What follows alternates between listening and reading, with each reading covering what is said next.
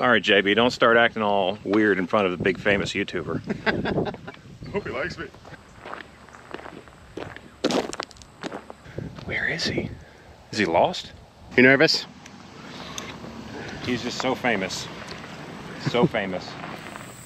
Hey friends, Joe the Farmer here, and today's video is going to be really special. In just a few minutes down this driveway, one of my favorite YouTubers is actually coming to visit the farm today. I've been watching this guy for years. Really one of the people who inspired me to start a YouTube channel, and appreciate him coming out here to the farm. Want to do some videos together, and hopefully we can get some great content out for you. So if you're not a subscriber yet, hit that little subscribe button down there, little Joe the Farmer icon, and give us a like, because this is pretty cool for him to come out here. And make sure you hop over to his channel and let him know that you were here also.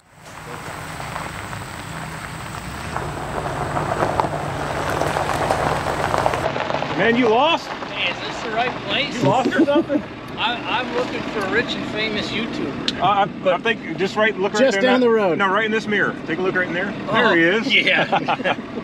What's up, man? Man, beautiful place back here. Thank you. The end of the dead end. I love it. The end of the dead end. That's why, you know, the great thing about it is it's hard to find. The bad thing about it is hard to find. What's this thing behind you? Found it. It's just a little Coleman deal I got. Nice. So what's up, man? Nice to meet you. Yeah, you too. Pleasure. Nice talking with you and getting to know you. And it's JB. Who's this guy? JB, Nice good to meet you. You bet. Yeah, man. JB is one of my best friends, partner in crime. Camera holder. Camera holder. He knows more. Someday I'll have my own camera. Well, that goes both ways. Man, look at this thing. So this is what a real one looks like. That's what it looks like. You could start unshackling it if you want. I'll be right back.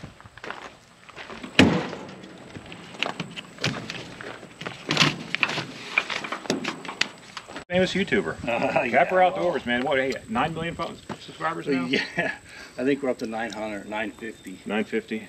Man, 950, not 900,000, no, 950. almost hitting that magic 1,000. That's it. One day. Man, that's beautiful. Thanks, man. Beautiful. So, yeah, that barn's ours over there, pretty much the other side of that hill, and then we've got 35 acres. You can see that trail up there. How's it feel to be riding passenger seat? See, when you're this famous, you actually get driven. You don't drive. You have a driver. Back 40 Jeeps. I wish. See, I'd let Phil drive, but he likes to put it in every mud puddle, every rock, hill, and everything else he could find. Feeders, man. Yeah. Now that must be nice. Man, we have, I think we've gone through 6,000 pounds of feed this year. Wow. Probably, I don't know, 400 or 500 pounds of mineral. Nice.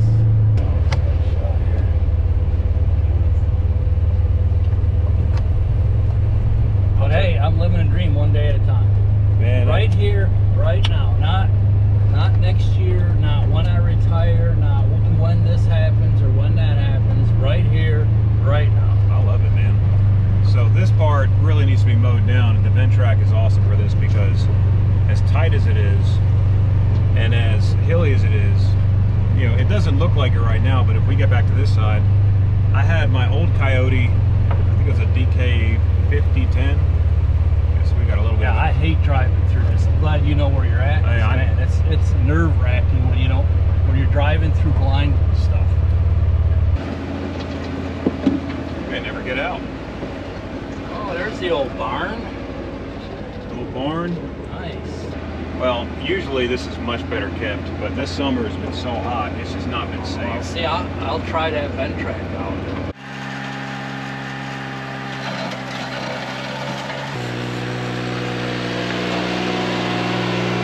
Hang on, you got a straight shot somewhere? Or is that the only little straight shot? We're about to go back on the driveway. Alright, I'll throw it in a performance. And you hit the gas and see All right, if you let's go back here so we can get a little bit more.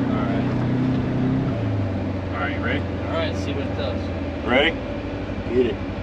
Give it high. Whoa, burnout! As fast as I've ever been in this machine, I think. Woo! That'll move. And that's with 3 lightweights in there. That's right. This is the beefcake edition. Briefcase.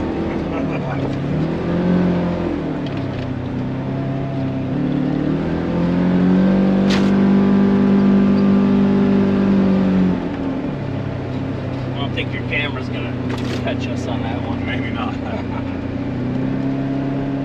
So, I don't know if you've seen the video with my 15-foot batwing on there. Oh, yes, I saw that video. So that coyote will pull that thing great. Now I haven't tried cutting really super thick stuff, but in the wintertime for what I'm using it for, works really well. Well, what brand is that? It's a Titan implement. Titan? Nice, yeah, that's real nice. Real nice. So this has all been killed off. I'm going to plant brassicas, you know, probably today or tomorrow. Just cast them out there. Got a little pond. Nice. I like it. Yeah, I can see how it lays out big.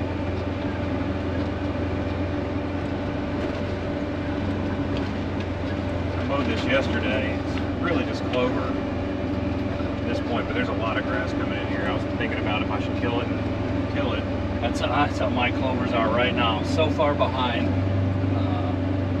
I mean, yeah, they're 50 to 60, 70% clover, but the weeds are coming in. This year, I just didn't keep up with it. It's just too hot, man. And you know, the other side is I can't bring myself to spend what they want for fertilizer and everything. It's just, I know, this crazy. year is nuts. So, first deer I ever killed on this property was right here, out of that blind. 198 yard shot, I think. The first one JB ever killed was about 20 yards further right here. You got a rifle here? Or? Yeah. Gotta see that blind peeking through the trees. Oh, there it is. Okay.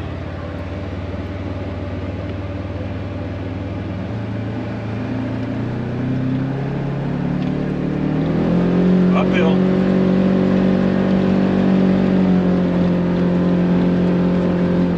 Like it's nothing. Wow, these are heavy buggies too. I think it's like 2,700 pounds. Oh wow. It's basically a small truck. Yeah. That's heavy. It was crazy. That's nice. God's timing, man.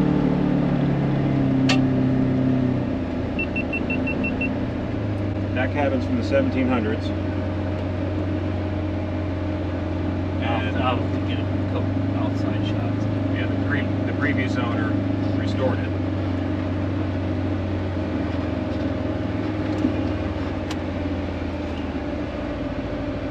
And here we are. Sweet. So that's the tour.